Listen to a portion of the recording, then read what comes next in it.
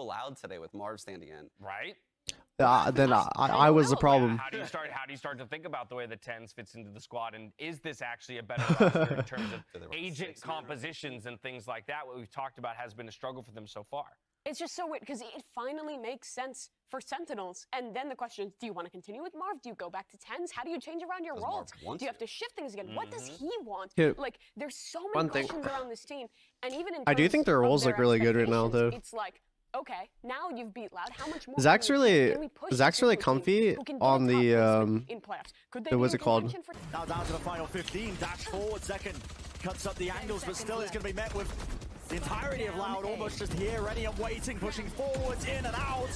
Bit of a spray. Oh my god, this is so chaotic. Ooh. And it does. How have they done that? Marv just pulled out.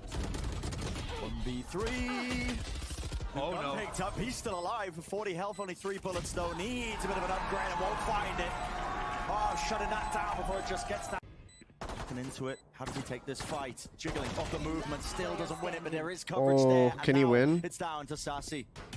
One tap there, what a shot to be found! Oh, why? 1 HP.